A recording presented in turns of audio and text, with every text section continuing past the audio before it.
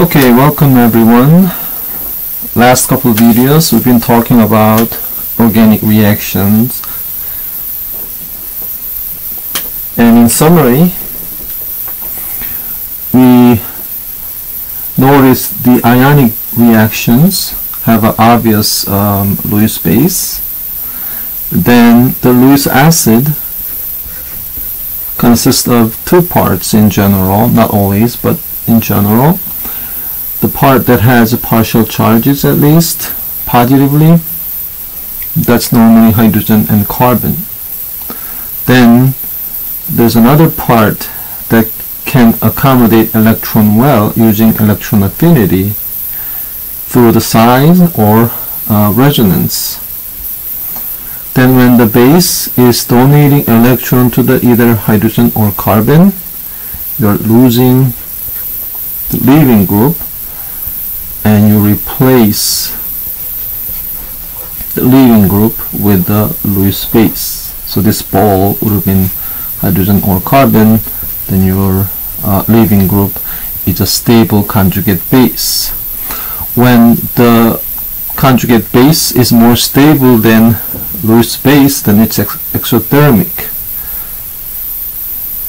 So for example, when the base was OH and the leaving group was a chlorine, then you're generating chloride as Lewis base, the conjugate base, as a product, which is L. Then you're forming the Lewis base bonded to either hydrogen and carbon. Then I said the bond dissociation energy difference between this and this is within 10 plus minus kilocalories, but the electron affinity for different size was much greater. It could have been 60 or greater kilocalorie. If you had instead of HCl, we talked about the system with the resonance acetate case with the same base. The energy to begin with was a little higher, but that maybe is very close. However, the product, the acetate that has a resonance, increasing the electron affinity of oxygen through the resonance, making the reaction still exothermic, but not as much as the chlorine case. When the carbon was the target, then there was complication due to the attached group. You may not be able to attack this acidic partial positive carbon, although it has a potential to lose the stable leaving group. So it all depends on the side groups of carbon. That's something we have to discuss in detail. If that becomes very difficult by some degree, then you have this hydrogen over here on the next carbon. We call this one alpha because it's directly to the leaving group. The next one is called the beta carbon. So the hydrogen on the beta carbon is called the beta hydrogen. You can attack there, then you generate double bond, and you break that off, and you're creating double bonded compound with the leaving group kicked out. Then Lewis base, this is within this carbon structure. Then you are creating Lewis base, attack the hydrogen, so creating three pieces, making the entropy increased, while this case the entropy is roughly around the 0 plus minus few kilocalories.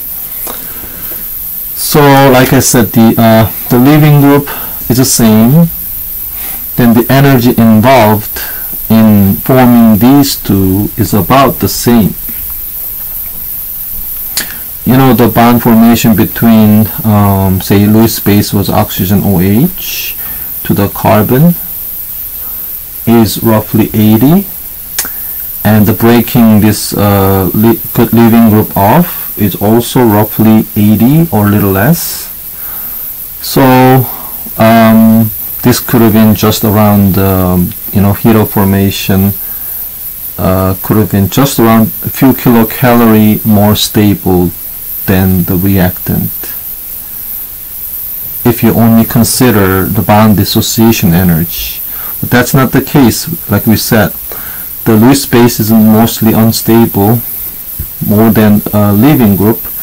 So I said you have to consider electron affinity of the leaving group more than bond dissociation energy. However, when you compare just the bond dissociation energy to the double bond formation case, when you have a H attack, so the oxygen bound to the hydrogen is normally around 110, and the double bond is roughly 60, so that's around 170 plus minus.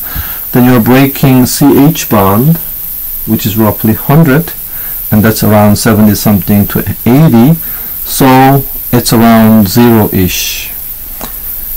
So to form a double bond around 0, to form a replacement with a single bond, it's also plus minus negative something, so they are within like a 10 kilocalorie or less range, so their product is about the same anyway. So I said the steric is important to determine which will be the actual reaction. So where the steric plays the role, that's when you have a transition state. So when the base approach the acid, either carbon or hydrogen, to kick out the stable leaving group holding extra electron from the unstable base, this or this is determined by how sterically hinder for these carbon chains versus and the structure in the Lewis base, that's compared to the wide open hydrogen. Nothing is blocking attack on the hydrogen. So that's something we will always think about. So if I show you this case where the leaving group make the difference, it is like with the same base, Lewis base, and the same reactant, number of carbons here in the leaving group, and you create the product. Say leaving group is more stable than this guy, then you have exothermic product. So leaving group Lewis base and the R, then kicked out the leaving group. If the leaving group was not as stable as the Lewis base, then you have an endothermic situation. So if unstable, if stable, more stable than Lewis base. How do you know? Well, we talked about 3 factors so far. How do you know something is more stable and it's negative? Well, you think about size in terms of electron affinity. So size make the negative more stable, bigger size. To resonance, these two make electron affinity greater and more stable for the negative ions, even when this was negative. Then you think about the electronegativity, to attract electron better. So that's the case. If you change the leaving group, you can change the energy up or down. If you raise the product energy with the poor leaving group, according to the Hammond postulate, the transition state comes a little more later compared to the better leaving group that comes lower and earlier transition state. What's the meaning of it? When you have the blue ball as a carbon target and say there was a leaving group, then for the better leaving group, you don't have to have this lone pair of the oxygen with the one methyl group approach too much. Say just hypothetically around here the leaving group already start to go.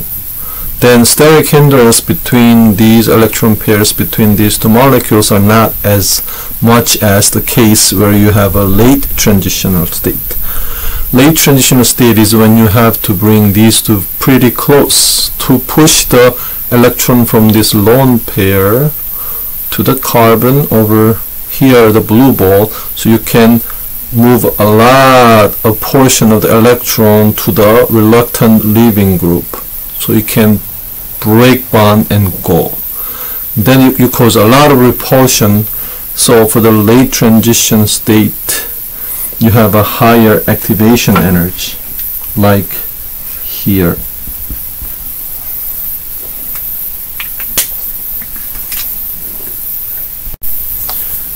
So when you have these two reactions competing, just simply kicking out when the carbon is wide open, or the hydrogen case, there's no steric, so it's always wide open, right? If the carbon is the case, you have a complication with the double bonded. When this is driven away from the carbon center with a steric, then it will attack the beta hydrogen. Then there's no steric. Both cases you generate relatively same amount, same energy product mixture, roughly speaking. So it's going to be something like this. Same reactant, about same product, but without steric. Slightly, you see the slightly double bond product is less stable due to the pi. Also, I said earlier, if you use the actual number, couple kilocalorie, this is a higher energy than this combination is a higher energy than these all single bond lone pair case. So this is the elimination, the double bond case. This was the replacement case. Okay, so this was a number 1 case, number 2 case. So number 2 case is slightly less stable than number 1 by a few kilocalorie. Then you can see that according to the Hammond postulate, your activation energy, this is a much earlier transition and somewhat lower activation energy case. But for this one, you expect a little higher activation and a little later transitional state from the same reactant combination. But without changing much about the product stability, by putting on some carbon numbers around the central carbon, you can actually make the number 1 case, the replacement case, just hitting on and then kick that out. This ball is this carbon with a few chains. That can be increased. Depends on how many carbons you have. If you have one more carbon, the increase can be as much as more than 10 kilocalorie. If you have a more carbon, one more instead of hydrogen, one more carbon, that can be increased by that much as well. So the impact is only on number 1 case, hitting, kick out, that case, not hitting on the hydrogen, double bond, kick out, not that case, which is number 2. So suddenly, with about the same stability or even more stable product formation, it has higher activation energy by some significant kilocalorie. So the reaction becomes much slower. So the steric broke the Hammond postulate like we discussed earlier. So the steric could make the double bond formation favorable over the replacement leaving group with the Lewis base. Okay, let's revisit our discussion with this central structure. You have organic compound with a carbon, and carbon has at least, say, one carbon with a bunch of hydrogens. They look eclipsed, so I'm drawing not the best one, I know. And these could be anything. I'm not being so specific yet. Then, like I said, oxygen is not really having O and H attacking, right? So there's a lone pair, 2, 3, like wedge and dash, and the solid line, and another solid line holding hydrogen or carbon. So if that's the Lewis space, we said the leaving group, using better leaving group, you can create more exothermic reaction, lowering activation energy. But steric can raise it. But what about the base? If the original reaction was like this much exothermic reaction with some decent activation energy, so the reaction is not as fast as you want, what can you do? Well, you can lower the product energy, like we just talked about. Leaving group makes the product more stable, then it will automatically lower the activation energy. So the conjugate base effect of the leaving group, number one, that's what we did. Number two, you can in fact raise the energy of the reactant. Then you can make the activation energy less. How do you do that? So you know these electrons are very unstable, but you can imagine something that makes the electron more unstable, because we know those factors. Use a smaller one, so you can create more repulsion, or you use atom that is less electronegative, so it doesn't hold the electron as much. Then electron becomes, more unstable. So you can think of nitrogen.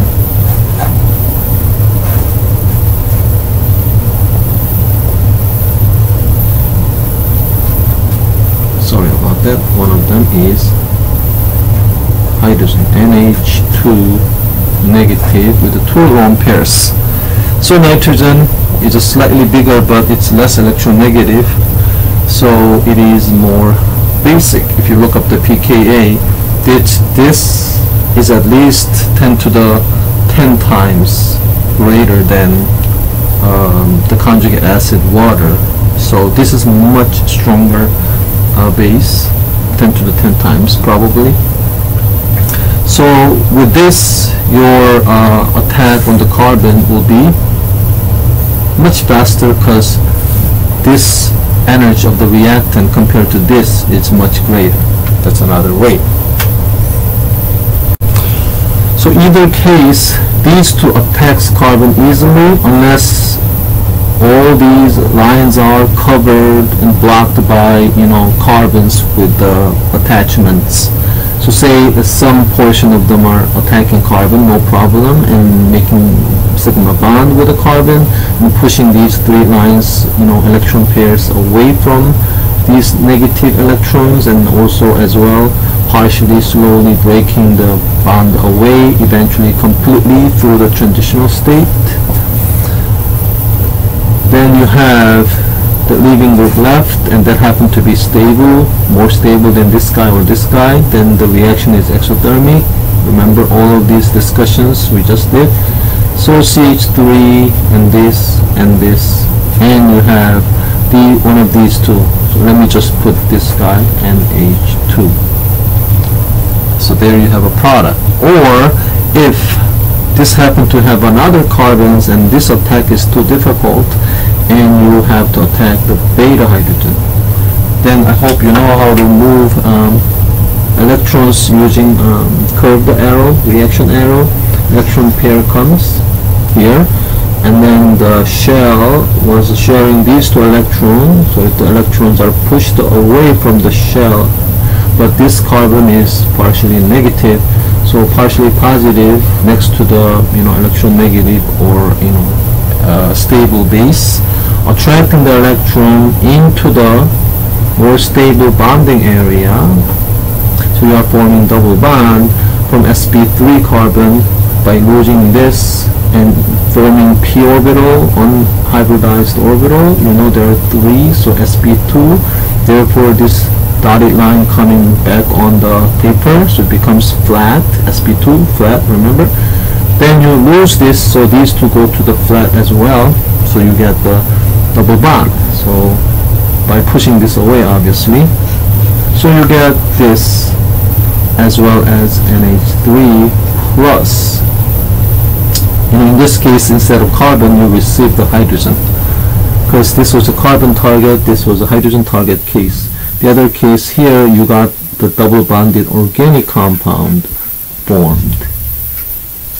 So these two are hydrogen, these two are some groups we assumed in order to avoid attack on the carbon and drive the reaction to the hydrogen. So something like that.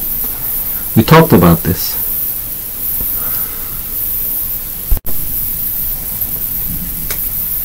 So these cases, as you know, they are extremely repelled electron. Hydroxide, amide, NH2 minus, they are very unstable electrons. So they are strong, very strong base. So you may wonder, what if we use weak base? I hinted that. What if we use something very stable, more stable than the leaving group? For example, what if you use methanol or water, something neutral, a slight negative charge with a basicity, and slight positive charge with a little acidity?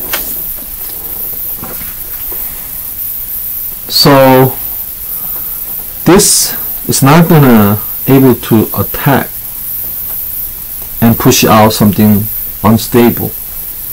So unlike these cases with the exothermicity, this case you are looking at endothermic case.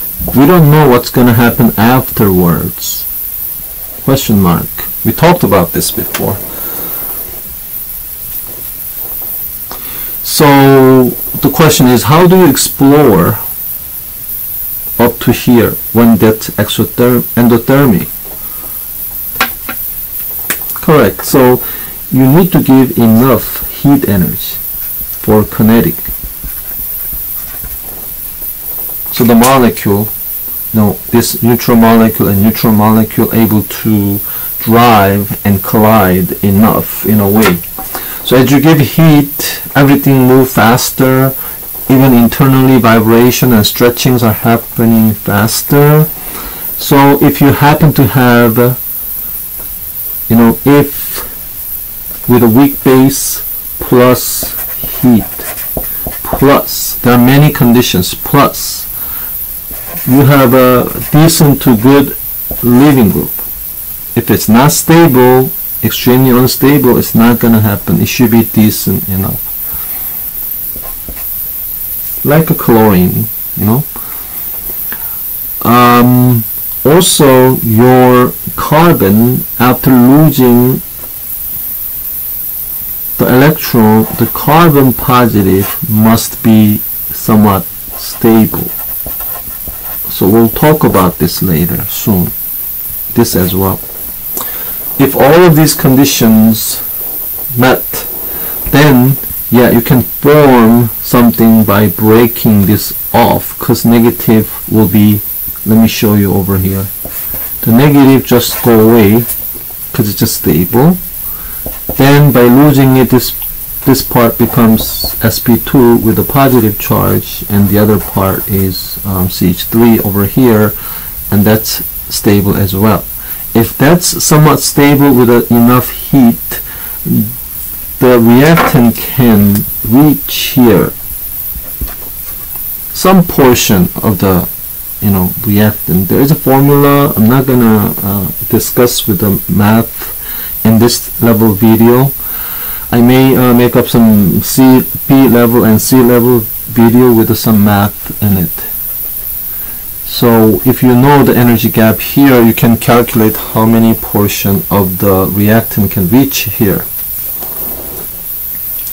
So you can make up decent amount of the, these intermediate with the charges, so ionic. Then on, the positive charge on the carbon compared to H plus, it's quite stable, quite attractive as well. Carbon has +1 formal charge, but second shell of the carbon has a +4 attraction, right? Carbon's more electronegative than the hydrogen even. So this can act as a strong acid like this, even stronger, meaning this weak base is able to give away slightly unstable electron to this guy, so it can further react this guy. So this can give electron. Second step, will this carbon have to break some bond? Well, the carbon has only 6 electrons, so it doesn't have to. It can just accept the electron and keeps going on. Okay, so we talked about this. If the next step can create something more stable, then eventually this unstable intermediate, the product of this first step, can react as a reactant of the second step to give more stable product. Then eventually travel a little less, but it goes well, so bring little more and then goes well, and then bring more and keep going. Eventually all the reactant can go that way if that's the best one out of all the choices. So you can guess this is good, kind of good products when you have a strong base and no steric. Whatever the steric definition you have to judge by. We'll talk about that later in detail. So this case, strong base and also with steric. If there is a steric, the steric here or steric on, replacing hydrogen with something like carbons, then it can create steric. That it doesn't have a ability of attacking carbon, so rather go to the hydrogen and you come there, right? Then instead of strong base, if you have a weak base, you do behave differently. You don't attack first, you break off first, then you attack. So if I tell you the answer, this eventually can create either this or that. Eventually, these can create those guys.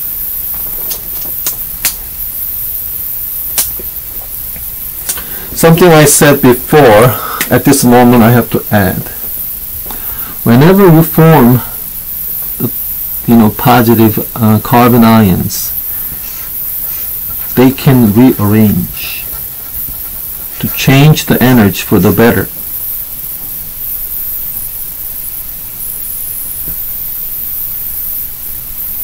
So if I introduce a couple concepts here, yes, you can choose what type of reaction you want using factors such as strength of the base and the sterics, which means how many carbons you add on the substrate or the base. Whether you use a strong base or weak base. Basically two major factors, basicity and the steric, with enough heat.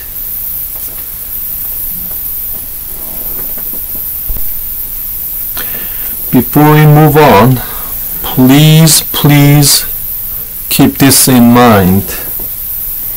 You have an organic compound with any type of base.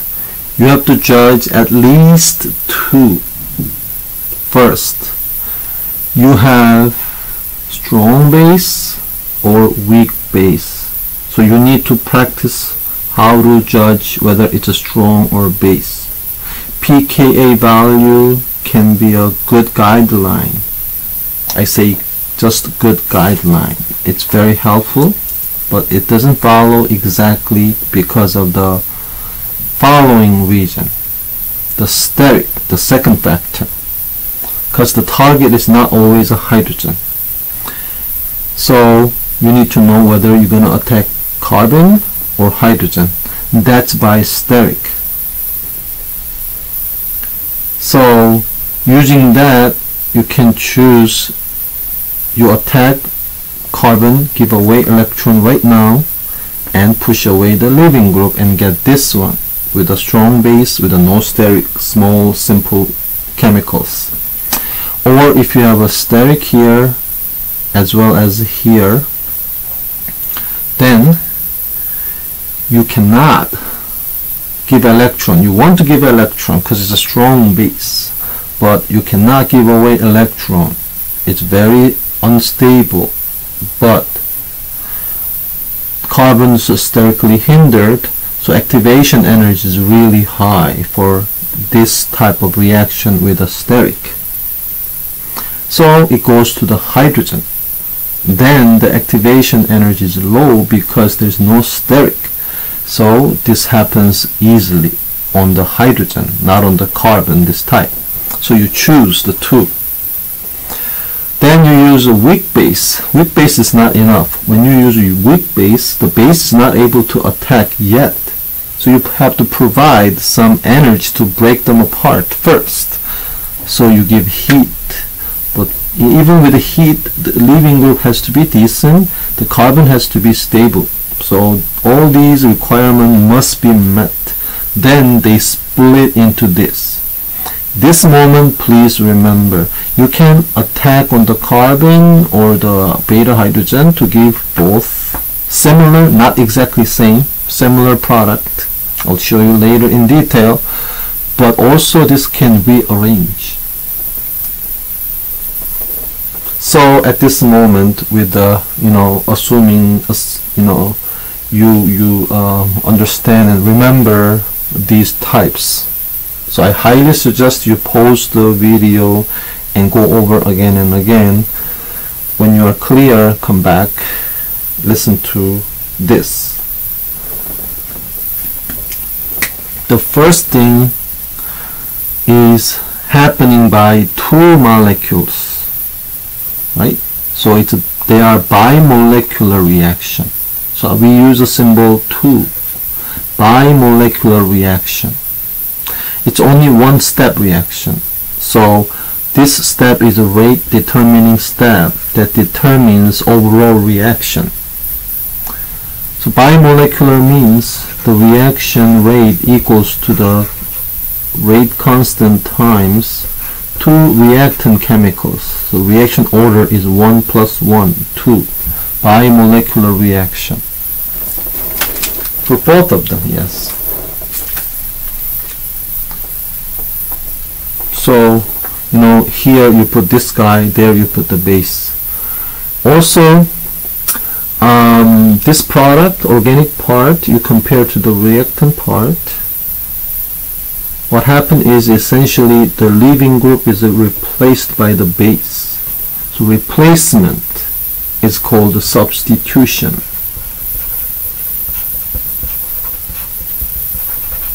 And you will see later on, but substitution can be initiated by different intermediates like a radical, the group or atom with a single electron, or like this Lewis base. So we give different name.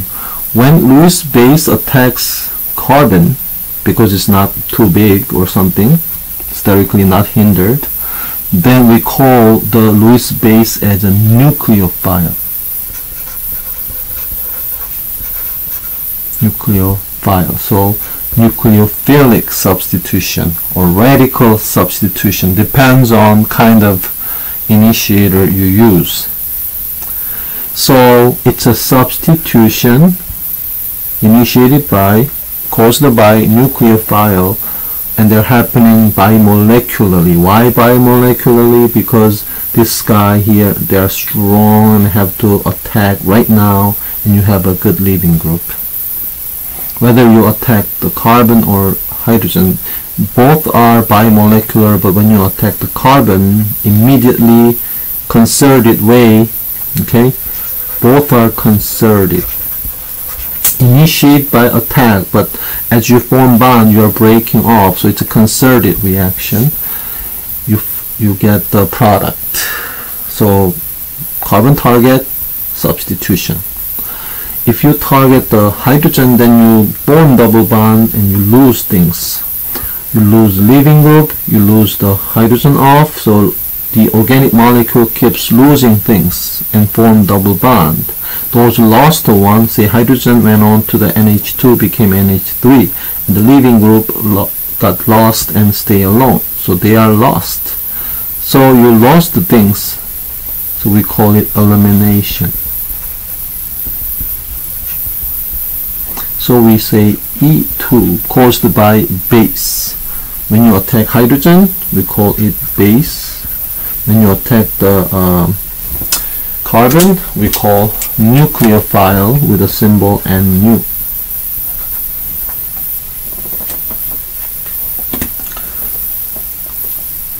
But what about the case with the weak base and all of these? You break off first, then you get attacked and continue. So there are many steps. In these many steps, I forgot the rearrangement, please don't forget. This can have a rearrangement.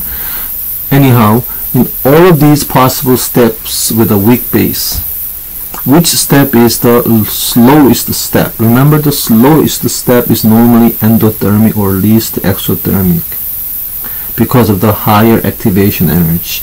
The more exothermic, the less activation energy according to the Hammond. So which step is the most energy requiring step?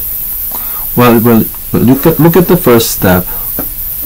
The weak base doesn't do anything. We provide heat, then vibration happens, and you break this bond using that heat energy alone, right? You only break bond. No one helps but heat.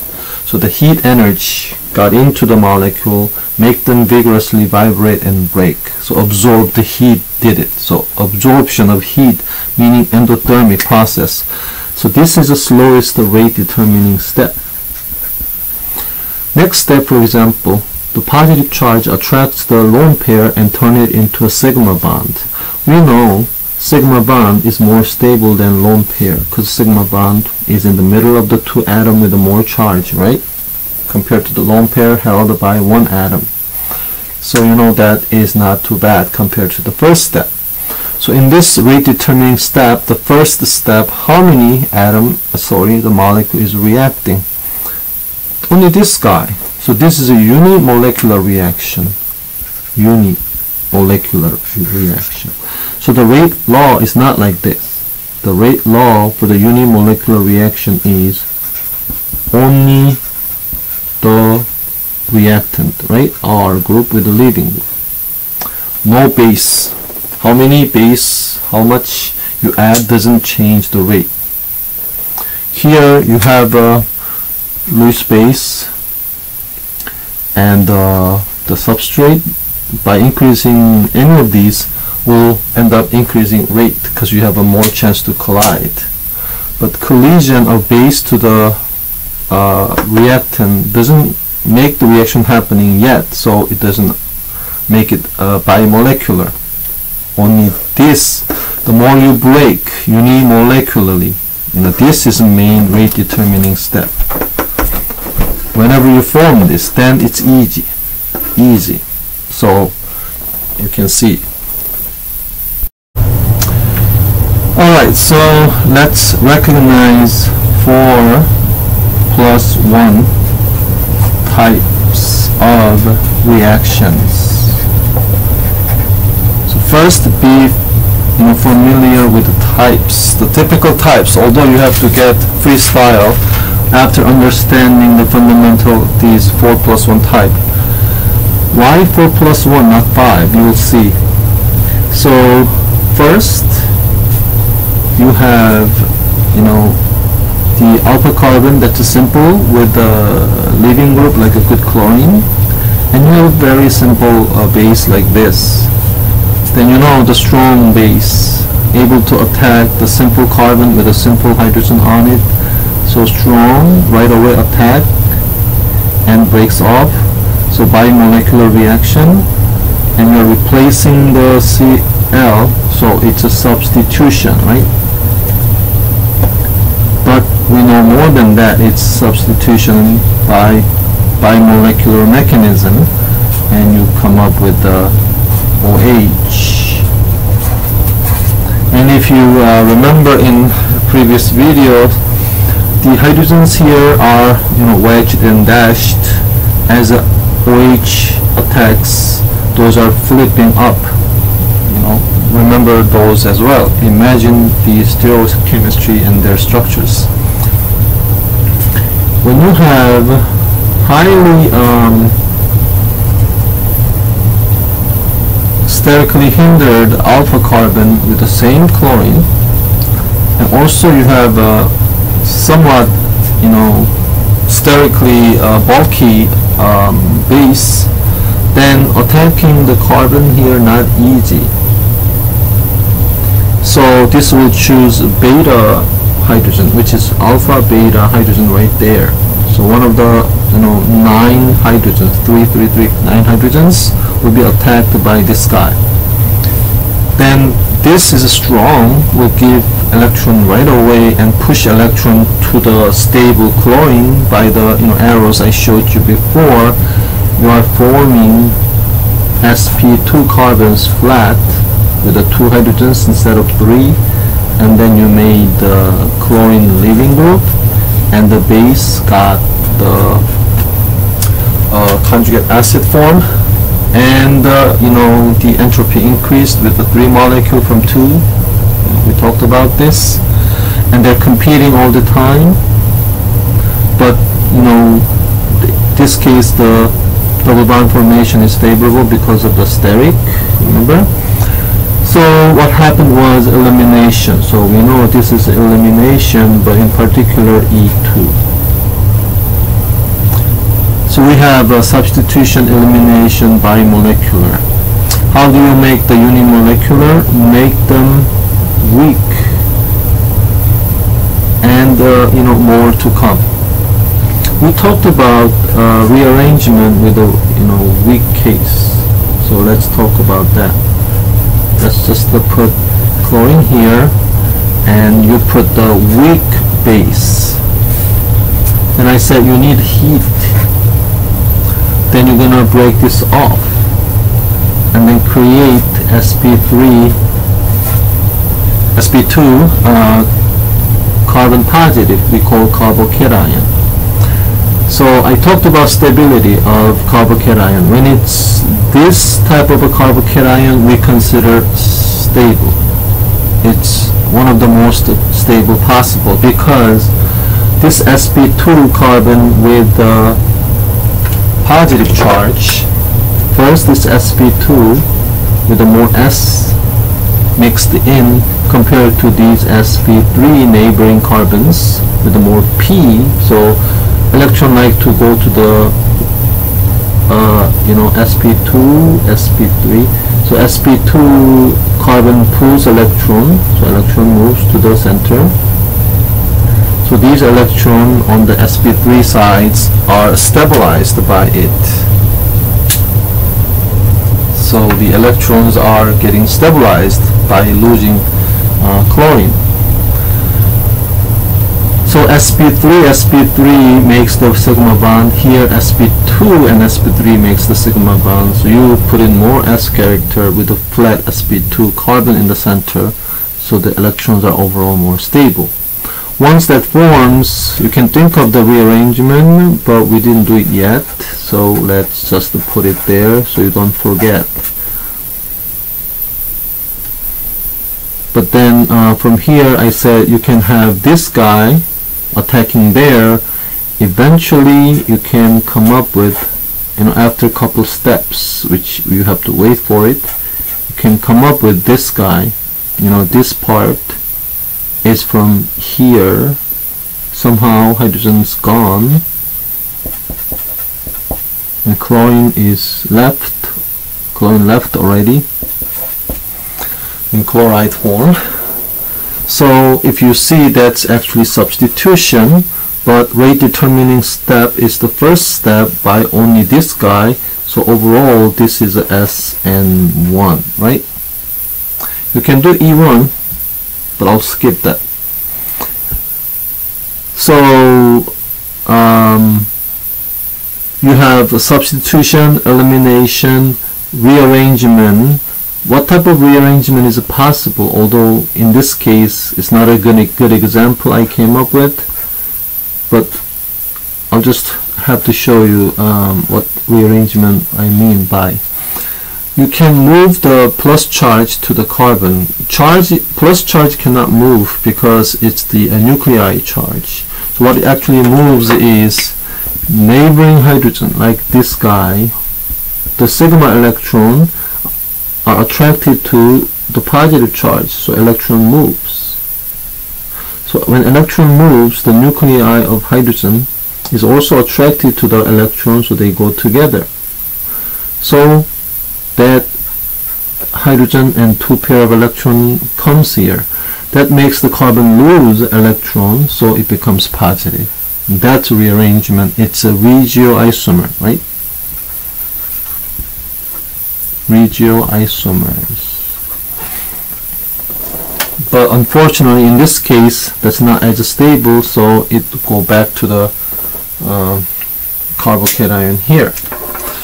So we say this one is a tertiary carbocation because the carbocation has 3 carbons on it. This one is called a primary carbocation because it has only 1 carbon. These are not directly on this guy, so only 1 carbon. So primary. So the primary carbocation stabilize only 1 pair of electrons, roughly speaking.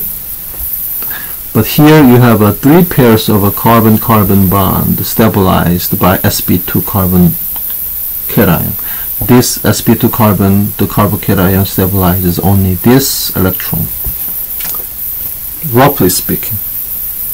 So tertiary is more stable than secondary and primary. So when carbocation is stable with a tertiary and chlorine, the leaving group is stable like that with the heat, this can have a unimolecular reaction. So that's the 3 types. Another type is this. When you have double bond, you can actually add HCl to it. You split the molecules by some mechanism, and you can add hydrogen here, then you can put the chlorine there, and you get this. So if you compare the organic molecules, you can see this molecule gained the hydrogen and the chlorine. Nothing got replaced, or nothing got eliminated. No rearrangement in this case, but this could have a rearrangement possible. So overall it's just the addition. So let me put here addition. But addition can have rearrangement reaction. So these are 4 types.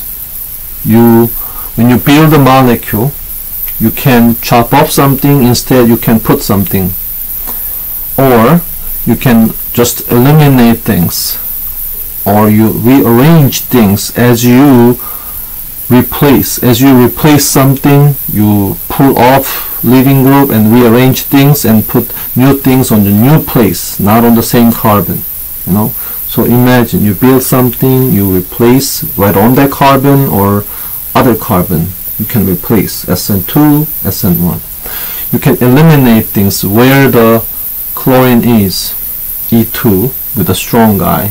You can rearrange the charge and eliminate somewhere else, not originally on the carbon with the chlorine. That's then only possible with the unimolecular carbocation formation, so E1, this was Sn1 I only showed you, but rearrangement makes either eliminate or substitute in different place. Or you can add to the pi bond, not only just double bond, even triple bond, you can add things. If you compare the addition to the elimination, it's kind of reverse, right? This was here and that was there.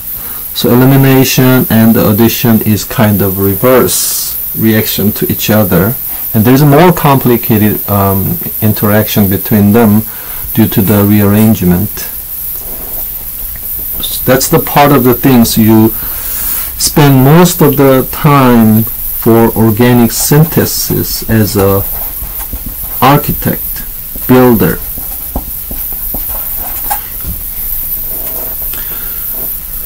So in order to build a molecule, you need to know how to put new things, same carbon or different carbon, or you eliminate stuff or you add stuff, same place, different places. That's all you need to do to build a new thing, right? So when you do that,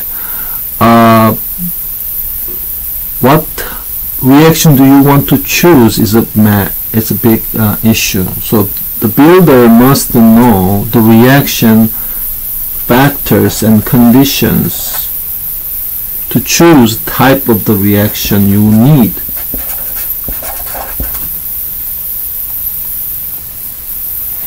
So the last type is oxidation reduction, redox. For example, you have a secondary alcohol using some oxidation reagent. We'll talk about that later. You get ketone, for example. Why is it not new type? Because it's eventually elimination. You lost hydrogen, there, and you form double bond. So it's similar to the elimination. It is elimination. So reduction can be elimination. It can be even substitution, even addition. So redox is unique, but it's not fundamental type. So I say 4+1 type of reaction. What about combustion? What about hydrogenation? What about hydration? What about esterification? All of those falls into one of these four fundamental type of reactions. So they are not really fundamental types. That just is different name of one of these to tell you what is the essential change or significance in terms of reaction.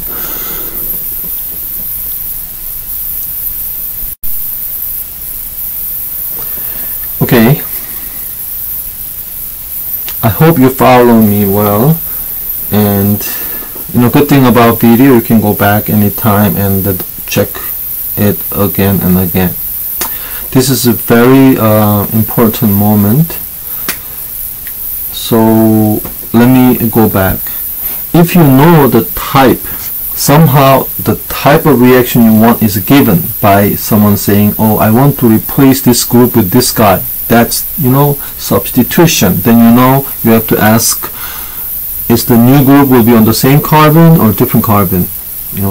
Bimolecular or unimolecular, right? So say you got that. Then you have to actually run the reaction. For that, you need to find out what factors you want. Say you decided you are asked to do replacing something on the same carbon, then you do Sn2. Then you say what factor you need to have for Sn2. Well, strong and simple molecules. See how the information or work you need to do request for you to know what factors plays the role to choose type of the reaction. Sometimes the types and factors, just knowing them and remembering them is not enough, because your change on the molecule cannot happen in one or two steps. You have to have multiple steps. So you have to connect combinations of these multiple times So you actually need to build a builder's mind. So this part is moving on to the a second part of the organic chemistry training. Even first part, end of the lectures, I'll have to showcase what I mean by builder's mind, the architect's mind, not just knowing types and those factors. So you either know the structures you want, okay? So let me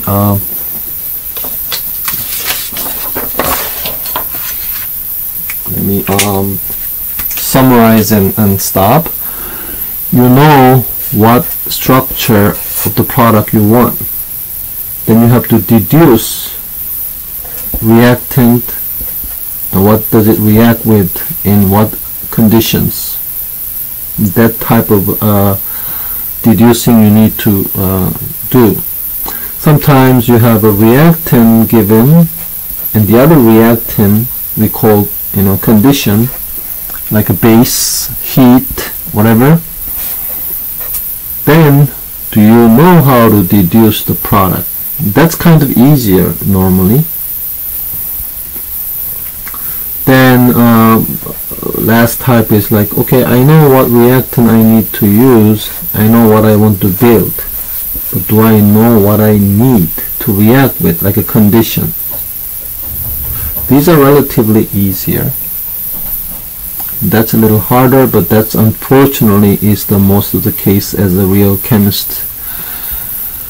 So couple hint I'll tackle later, but if this is the case, obviously you have to compare the two without knowing conditions. For example, without knowing the conditions, you compare the given reactant and product and deduce what you need. That's kind of easy, right? Or even this, without knowing this, what do I need?